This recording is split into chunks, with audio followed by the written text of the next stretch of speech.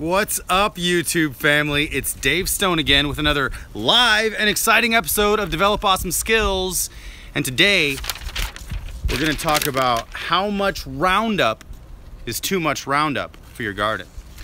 The reason I wanna talk about this today is because I think most people don't really know what they're doing to themselves or their garden when they use a little bit of Roundup. So a couple of the questions that I want to answer here is how much Roundup is too much?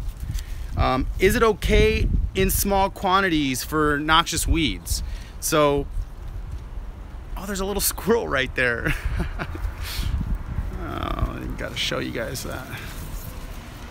Look at that guy go. Little squirrel running around. What's up, dude? Hey, what's up, Juan Arco? See the squirrel? Okay, let's get back to Roundup, guys. So how much Roundup is too much? Is it okay in small quantities? Let's start with that. There we go. So, small quantities of Roundup is not okay. I'm gonna start by answering the question. The answer is how much Roundup is too much. All Roundup is too much.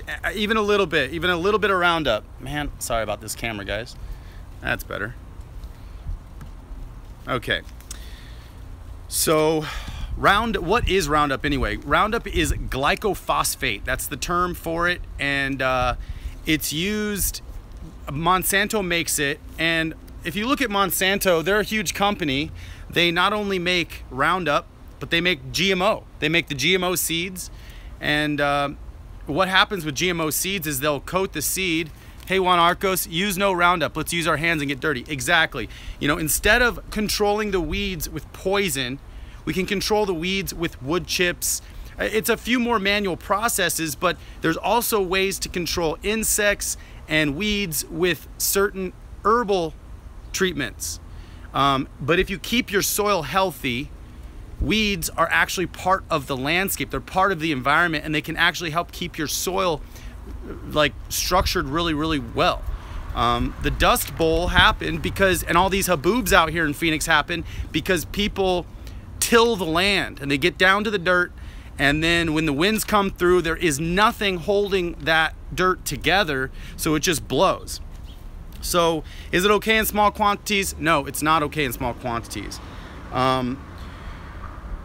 Is it okay to use in pathways around your garden? So sometimes you'll have your little garden here and your garden over here, and there's a little pathway. Maybe it's got wood chips, maybe it's just dirt.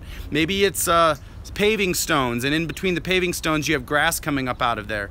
So you just feel like, I just have a little bit of Roundup I just got from Home Depot. I'm just gonna spray it on the ground in the pathway. The problem with that is it gets into the ground, and what it does is it actually kills the roots. So that's what they advertise. It kills the roots. It actually sterilizes the ground and kills all of the microbiology that is in your soil, if there is any. It's really hard to find a lot of microbiology in Arizona soil unless it's mulched, because we don't have any organic matter. We don't have a lot of trees dropping their leaves out here like in the forests or in the Midwest. So, we need to mulch ourselves in order to add the organic matter back in the soil. But if you do that, if you add the organic matter back in the soil, you're creating a microbial ecosystem of plants, fungus, of little bugs, fungus, worms, nematodes, all those kind of things are living in the soil. There's millions and millions of them all the time. So if you use even a little bit of Roundup in the pathways, it'll kill all of the microbiology in your soil, in those spots. If the wind picks up, it'll blow some glycophosphate onto your garden, and you will notice some wilting. How does glycophosphate interact with our soil ecosystem? Well, that's the whole point of glycophosphate, is it kills everything. It kills every living organism there. And if we consume it, if it gets in our garden on any of our edible leaves and we consume glycophosphate, terrible, terrible for us. There's been many studies done, and it's one of those things that when you look at the studies on glycophosphate, I have no idea how it's even legal. it's like DDT became illegal, but glyphosate is even worse than that, and it's legal. There's a legal amount of glyphosate in some of our food, right? Does that make sense? So it's like, all the wheat that's processed right now is most of it's GMO. I don't know if you guys know that. It's genetically modified. So what happens is the farmers buy the wheat seeds that are coated in glyphosate, and it's red. The seeds are usually red. And then what happens is they will plant the seeds in very sterile ground. Now, the only reason these seeds will grow in sterile ground is because they've made these GMO seeds to work and interact with all of their chemical fertilizers and with all of their pesticides. So the glyphosate is used in a handful of different ways. It's just one of the many poisons. Hey, Edmundo, it kills everything, even killing people with cancer. Nikki H, it's contributing to the rise of Parkinson's disease. Exactly, guys. So all you are on the right track right now with glyphosate. You understand, and most of the people that are watching my channel or Jake Mace's channel or Seamus's channel or Jay Behringer's channel, all that kind of stuff, all you guys know this. But there's a lot of people out there that are not really aware. They think a little bit of glyphosate is fine, like a little bit of Roundup, just to kill the weeds around my pathways. Maybe it takes a little bit more work to pull the weeds up, but I think that's what you should do.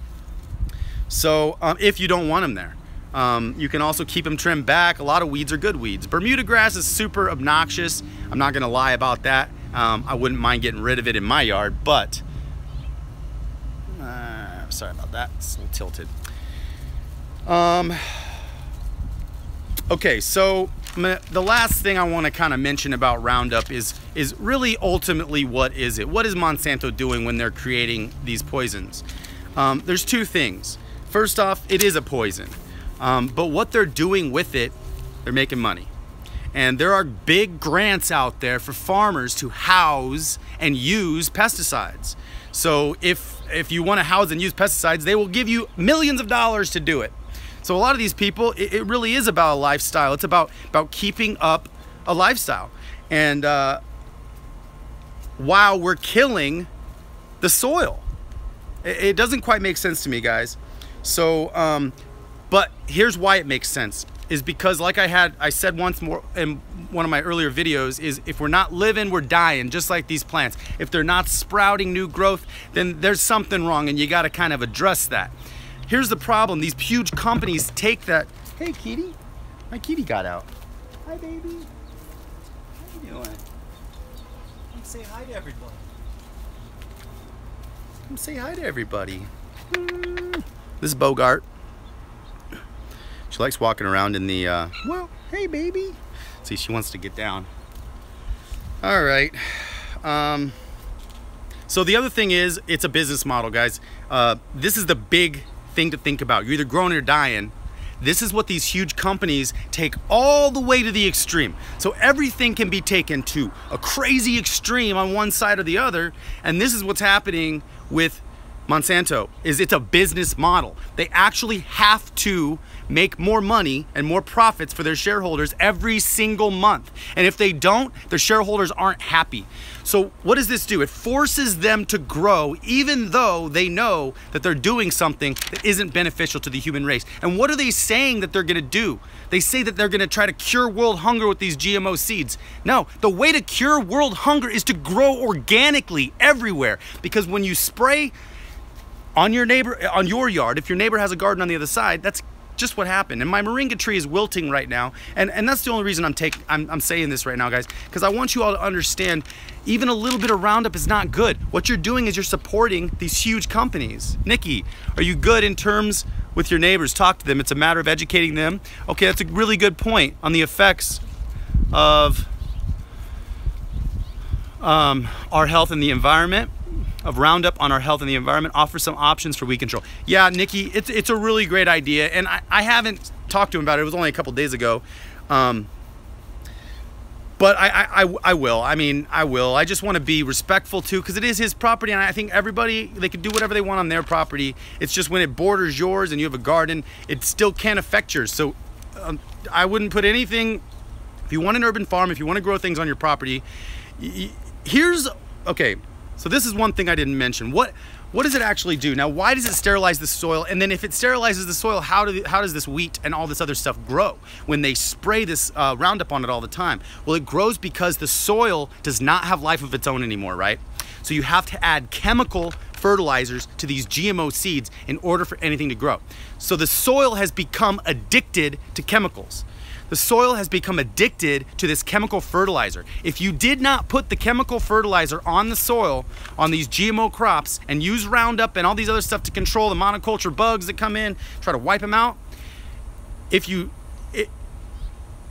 wow, I lost my train of thought. Sometimes I do that, guys. I'm like bouncing all over the place, but it's super passionate. So basically, it sterilizes the soil. The soil becomes addicted to chemicals, just like a drug addiction or an alcohol addiction or any other kind of addiction that we have.